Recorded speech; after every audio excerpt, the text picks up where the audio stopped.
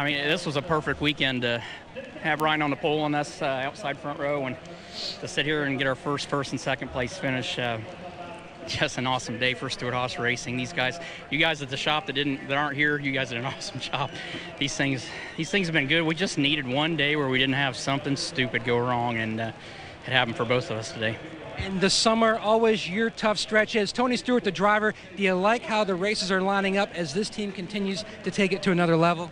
Yeah, we ran the Kings Royal last night at Eldora, and I got 3.5 hours of sleep by the time we got here. My dad said he thought I fell out of the seat last night, so I guess they don't have to worry about us falling out of the seat. This is definitely a stretch that we like coming up here. So this is a lot of momentum, and we couldn't have done this without Hendrick engines and Hendrick chassis. Those guys do a great job for us every week, and Darian Grubb and Tony Gibson, my buddy down there, Ryan. I mean, just an awesome job this weekend by all these guys. Just perseverance on this FedEx team. They don't ever want to give up, and they push me when I want to give up. So it's just one of those days where we had to battle back, obviously, and third's a good day, but we just fought this car all day long, and right there at the end we made one adjustment that really woke it up, and obviously we were able to make moves there at the end towards the front. But good day for our FedEx freight team. Yeah, I'm arguing with myself if I should be frustrated or proud, because we finished awfully good with everything we went through today. But man, it's just painful to have mistakes on pit road, painful to get spun out on the racetrack, and truthfully, the problem started on Friday with the poor qualifying effort, and that's been, the start of a bad weekend is there for us. And we've got to get that part picked up, and we're going to work real hard on that, and also on the other areas. But looking back on the day, pass as many cars as we did 4 or 5 times, and end up in the top 5 is pretty awesome. Is it just impossible to pass once you get in the back behind other guys?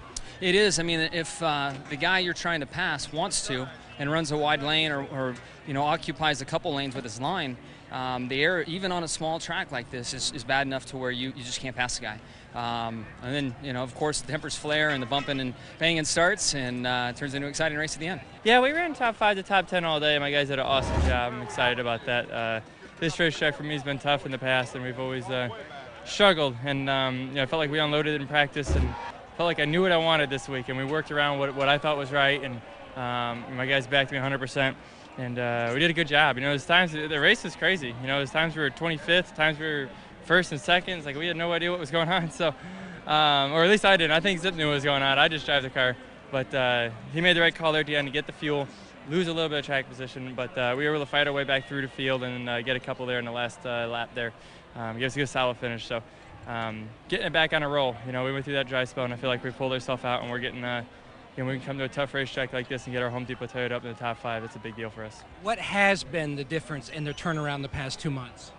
It's been a lot, and it's just a lot of hard work. All of us working really, really hard, trying to figure out what it is, and looking outside the box a lot, and seeing maybe there's something else that triggers me to go harder, or triggers me to do something, and just looking at a lot of mental ways of looking at things, and like a typical athlete, I think, and seems to help out a lot.